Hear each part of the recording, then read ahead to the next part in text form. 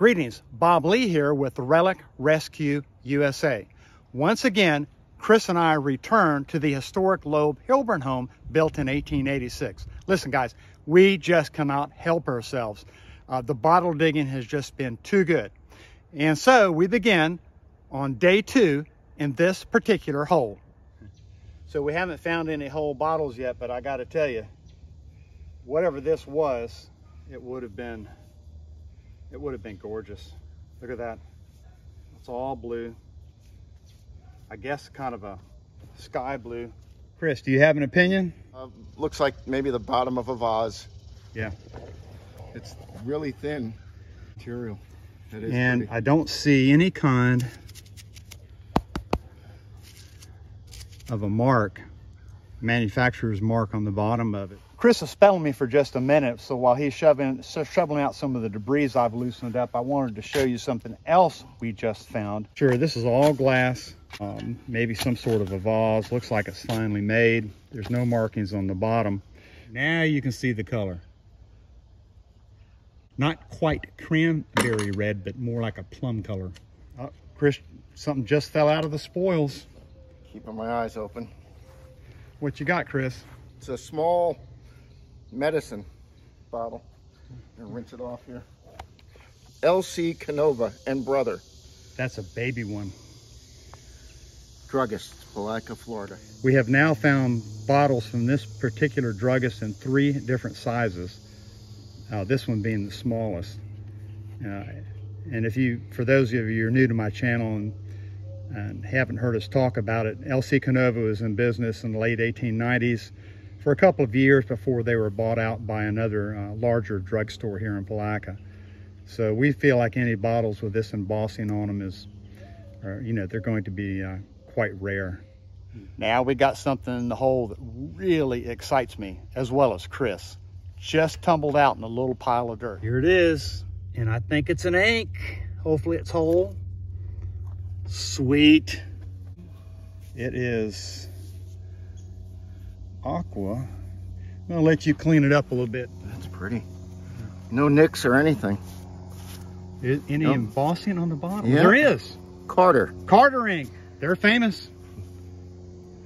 Yeah, do we have any kind of patent date? No, but it's Carter's. Look at how it's blown where the bottom is all uneven. Yeah, it says there's so much more glass on this side. Yeah. Then look at that. That is pretty. We were kind of wondering why we haven't found more inks, because the folks that own this property, Marcus and Lena Loeb, they would have been literate. They had a clothing store and they owned a saloon. So this is our first ink. We are tickled. I'm following up in that vein, going right behind the ink. We're in a good area. There's a lot of broken dishes, glass. Looks like I might have another bottle. Not sure, but I'm going to show it to you. This is what it looks like. You can see here there's broken dishes and glass. This may be broken. I don't know, but we're gonna try it. Yeah, too bad. Oh, that's the base to a very large bottle. Oh, it's melted. I knew I saw some charcoal in there. I hated to see where they've had a fire, but it looks like they had one only in one side of the pit. And fortunately, the ink we pulled out must have been just a few inches away, buried in the sand, because it was not melted. So I was just scraping with my rake. I'm trying to be real careful because there's so much stuff in here. You see it? That looks like a bottle. But look what just poked out right here. That's another med. This one, Chris, is not embossed. But it's a little baby. Hey, it's whole. At least it wasn't melted. Okay, so back to this other bottle. Almost assuredly it's broken. But we're gonna check here. Oh, it's broken.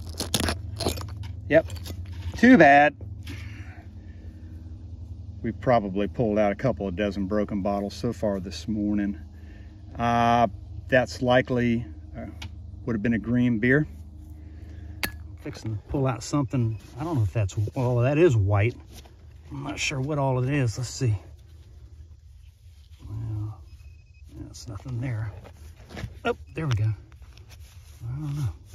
Kind of some sort of crockery. I don't know if that's a word or not, crockery, or should I call it a crock, but that's kind of the substance it's made of. Thought I'd turn it on for a little bit. This just came out. It is. Oh! It's a massive doll head. Oh, wow. And Chris and his wife really like the doll heads. Mainly the wife. Mainly the wife. Okay, the eyes are... Yeah, it would have had the ceramic, the porcelain eyes in it, which would hide away when it slept. Okay, hold on a minute, because I think I got another piece to it. Yeah, so there's some more pieces to it. The backside. So yeah, so you definitely... Got it. Need to keep those. Might be able to put it together more. There's just so much stuff in here. Oh, there's the rest of it. We got an ear. How many daughters did he have? He had 5 children. Oh. They think, I don't recall now. I'm thinking 4 and a son, but I could be wrong. Just put it in the back seat. That's good. Still can't get that plate. Come on. Wow.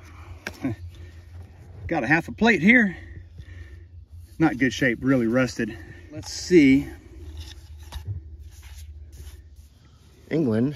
Ironstone, China. Staffordshire, England. Wow. Imperial, which was probably the pattern. Since we just found that small LC Canova bottle in the spoil mound, Chris decided to get out well, it's not really a shaker box. He's got a frame made with hardware cloth, and he's just going to kind of rake the dirt back and forth and let it sift through and see what else he can find. In the meantime, I've got a bottle way underneath in the far back. I'm having a hard time getting out.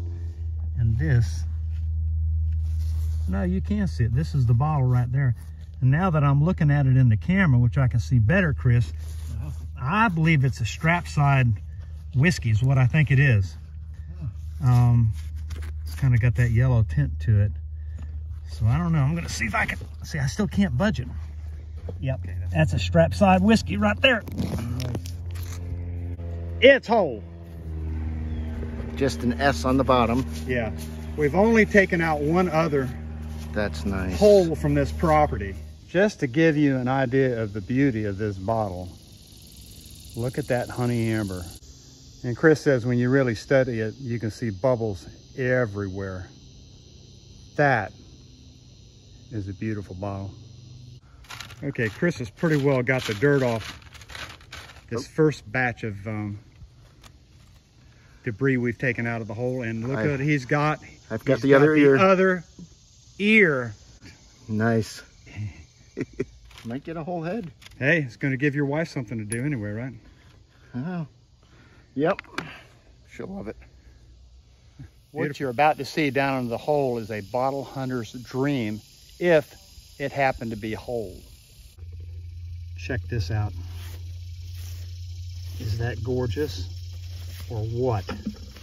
It looks whole, but I'd be surprised. Oh man, that's a beauty. Oh, there's the edge of it right there. Can't budge it though. Never know, maybe we'll find our silver coins finally inside this thing, huh? What it would have been. Yeah, this is a massive piece right here. What you got? Oh, look what Chris just found. Brass. Oh, he's got a buckle. That's an old one with the teeth. Nice. Yeah. A brass suspender buckle. And I think I recognize this one, Chris. I want you to look on there and see if it says Paris Solid. Okay. We'll get back to Chris in a minute. If it says Paris Solid, I know there's a lot of metal detectorists up in Virginia that recovered those during the Civil War. Wow, look at the size. Too bad that wasn't whole. Wow. Look at the design on that. What a beautiful, I guess, a kind of a Solid crock bowl. company. Does it say Paris solid? I think I'm seeing it. The first word I can't make out. It's got. Well, I've got some magnifying, I got a magnifying glass. We'll check it out in a little bit. Got another enormous piece of something here, Chris. Oh, there we go. It's broken. And that does not go to that. Here we go. These people, I am amazed at how many dishes they broke. Just don't understand how they managed to do it. I really don't. This is just a fraction of what we pulled out of the hole so far today. I mean, I've got probably a 5-gallon bucket full over to the side. But, okay, check this out. Oh, hello. That's That's the other part of the bowl. See what that looks like, Chris. See if that's. Yep. That went there. I'll be darned. So you were telling me that there's one piece of crock. Right there. Talk about that, the one with the blue ink. Yeah, there was one manufacturer, I don't remember the name or anything, but their crocks had blue ink on them. That piece might have some too. Mm-hmm. And they're the more desirable ones, the ones that have the paint on them. Okay. Is there blue ink on that? There is? Yeah. Yeah, so okay, you're right. So these two pieces undoubtedly go together. Yeah, they used to do designs and everything on them. And this looks like this might go with that. Mm-hmm. Let me see about the end. Yep. There's more blue ink right there. Yep, there's more blue ink right there. Just throwing it up so fast, not paying that good attention. Wow. Yeah. Oh, hello.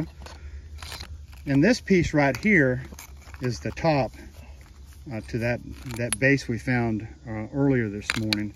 And I think there's a transition between the darker purple at the bottom and then to the top, but yeah. And out comes what looks like the third piece to the bowl.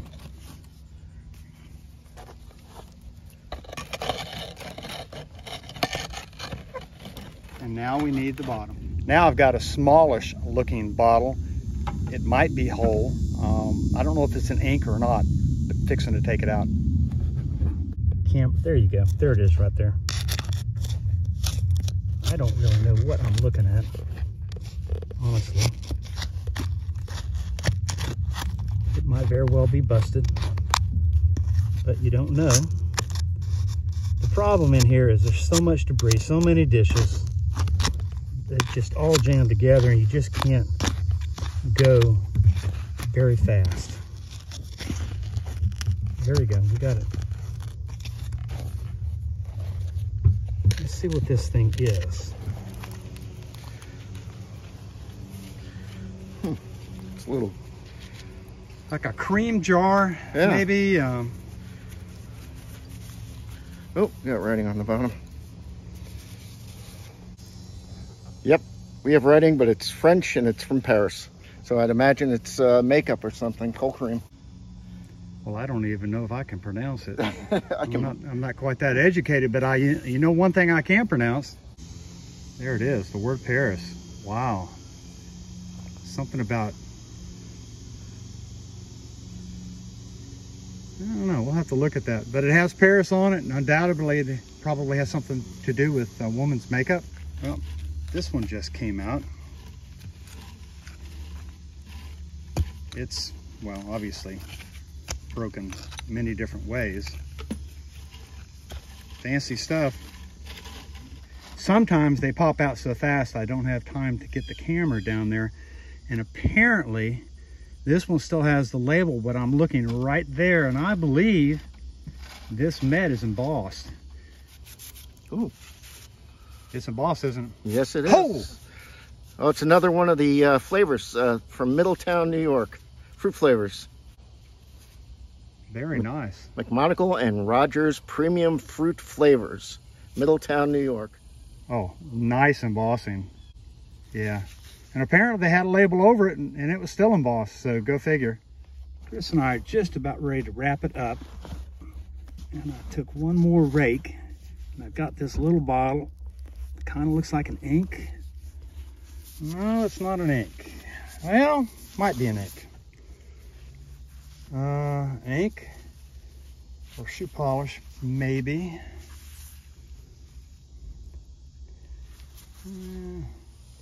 WTSCD.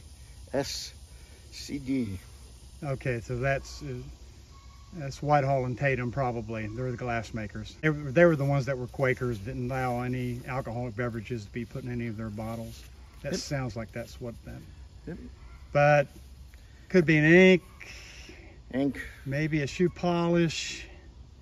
It's definitely a cork top. Of course, if it had shoe polish, it would have had a cork with a little wire and a kind of a sponge apparatus on there to, you know, dip the liquid out. Looks like we got a med. Yeah. Now I got, oh, there's a bottle under it. Another bottle. There's two. Oh, I hear crunching. I think it's broke. Yeah. Okay, so this is no sense examining it. It's just a plain med, but I'm more interested in what's beneath it. This could be really good. The next one. Hoping it's got some class to it. Ooh, it's a bigger med. And okay, we got him, boss. H.J. Heinz and Company. Oh, really? It's a condiment. Yeah. Really? H.J. Heinz. Boy, that's an early one. That's an early one there. Pittsburgh, USA. Yep. Wow. H47. Oh, okay. So that's the steak sauce. Yeah. Look at that. Look at the fluted top on that, the glass. Yeah. H.J. Heinz. Beautiful. Pittsburgh, USA. Did you say there was a 47 on here? On the bottom. H47, I don't know. That could be the mold number, or it could be Heinz 47. So I was raking the underside here and into the sidewall. We're just trying to finish up. And out tumbled this. It is a druggist. Yep. Nice little flat side with the embossing. Now we did find a couple of larger Ackerman and Stewart bottles in the big pit that we dug a couple of months ago, but we haven't found one that small, have we? Nope. No, that's a smaller variant. It's a nice size. Yeah. Look at that. Look at the way the one side's flat and everything. So this one is likely after 1901.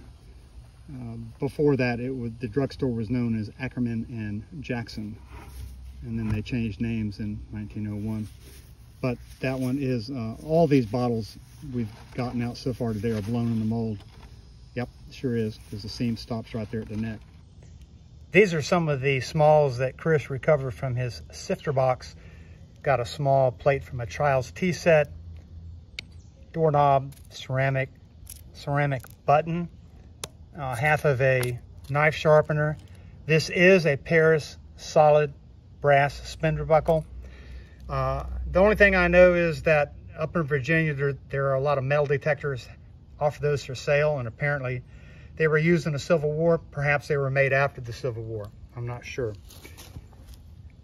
The bottle, or the jar that we thought might be a cream jar, now says gourmet on it.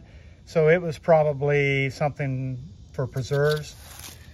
We've got the Heinz ketchup, the ink, the fruit syrup. And this bottle here that we thought was a plain med is Mann's Extracts. We can now see the embossing on it. This is the one that we were talking about, was the 3-piece mold. And we have the LC Canova with the crack across it, and the honey amber strap side, and what is likely either an ink or a shoe polish. And finally, I wanted to show you what the 3 pieces of that bowl looked like once it was glued together. And now that I look at the bottom of it, it does seem as though they may have knocked it out to repurpose it for a planter. We'll never know for sure. But that's all I got for now. I'll see you back in a couple of weeks. Thank you so much for watching.